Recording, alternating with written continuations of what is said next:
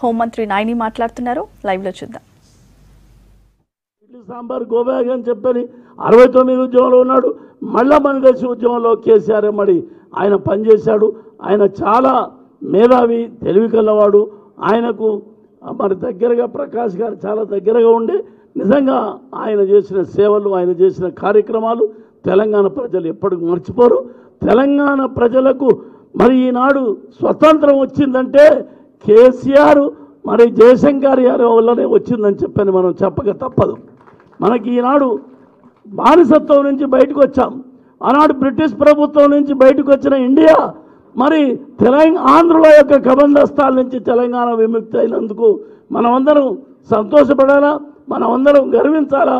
కాబట్టి ఆ తెలంగాణ బంగారు తెలంగాణ వైపు పయనిస్తుంది బ్రహ్మాండంగా. ఈనాడు కాకతీయ మిషన్ భగీరథ మరి కార్యక్రమాలు భారతదేశంలో కొనియాడుతున్నారు.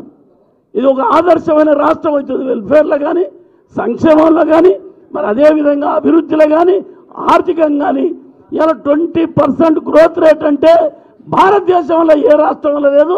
దేశ రాజధాని కూడా, కేంద్ర ప్రభుత్వానికి కూడా లేదు. అటువంటి కార్యక్రమాలు మన ముఖ్యమంత్రి గారు చేస్తున్నారు.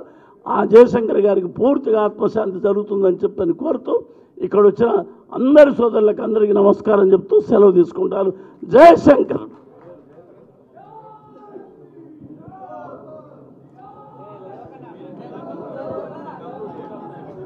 ఈ కార్యక్రమానికి వచ్చేసిన అందరికీ కూడా పెద్దలకు కేటీఆర్ గారు